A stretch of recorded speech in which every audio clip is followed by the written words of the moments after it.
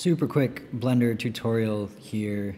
In a previous video, I showed you how to apply a texture to a single face in Blender, and someone asked how to rotate it, and so I'm just going to walk through that now. And so you can see I am in this UV editing view. This is the layout view.